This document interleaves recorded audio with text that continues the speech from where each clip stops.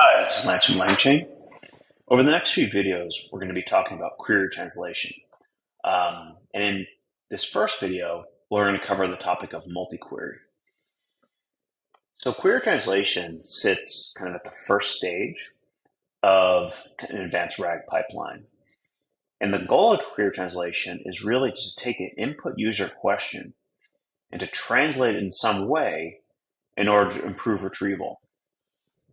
So the problem statement is pretty intuitive. User queries can be ambiguous. And if the query is poorly written, because we're typically doing some kind of semantic similarity search between the query and our documents, if the query is poorly written or ill-posed, we won't retrieve the proper documents from our index. So there's a few approaches to attack this problem, and you can kind of group them in a few different ways. So here's one way I like to think about it. A few approaches involve query rewriting.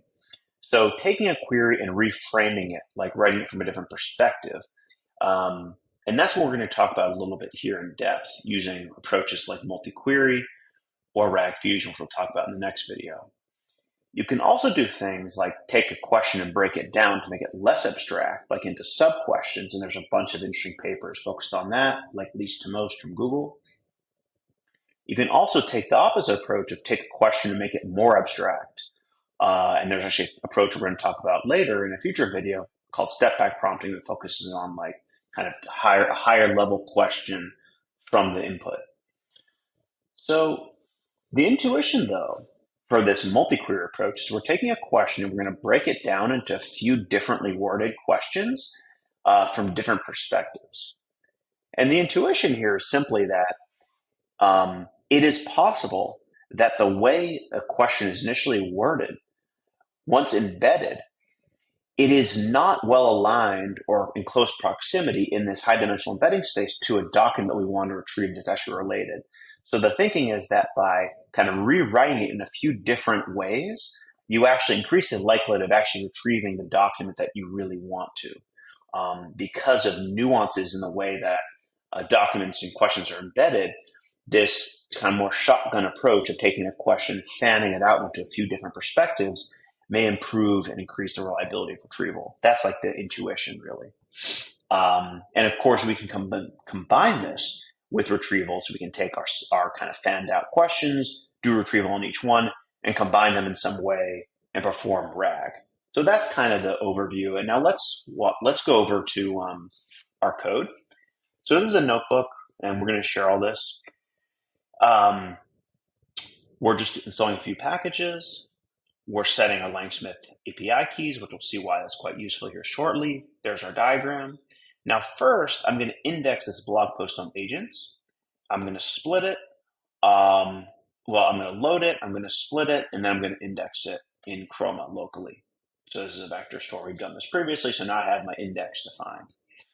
So here's where I'm defining my prompt for multi-query, which is you're an assistant. Your task is to basically reframe this question into a few different sub-questions. So there's our prompt right here. We'll pass that to an LLM, parse it into a string, and then split the string by new lines. And so we'll get a list of questions out of this chain. That's really all we're doing here. Now, all we're doing is here's a sample input question. There's our generate queries chain, which we defined. We're going to take that list and then simply apply each question to a retriever. So we'll do retrieval per question. And this little function here is just going to take the unique union of documents across all those retrievals. So let's run this and see what happens. So we're going to run this, and we're going to get some set of questions or documents back. So let's go to Langsmith now. We can actually see what happened under the hood. So here's the key point. We ran our initial chain to generate a set of reframed questions from our input. And here is that prompt. And here's that set of questions that we generated. Now what happened is for every one of those questions, we did an independent retrieval. That's what we're showing here. So that's kind of the first step, which is great. Now I can go back to the notebook and we can show this working end to end.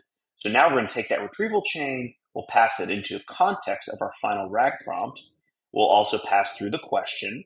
We'll pass that to our RAG prompt here, pass it to an LLM, and then parse the output. Now let's kind of see how that works. So again, that's okay, there it is.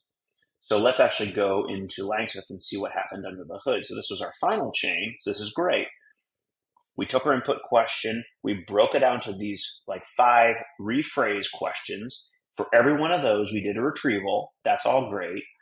We then took the unique union of documents, and you can see in our final LLM prompt, answer the following question based on the context. This is the final set of unique documents that we retrieved from all of our sub-questions. Here's our initial question. There's our answer.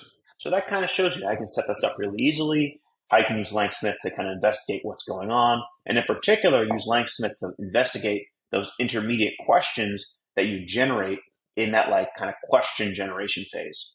And in a future talks, we're going to go through some of these other methods that we kind of introduced at the start of this one. Thank you.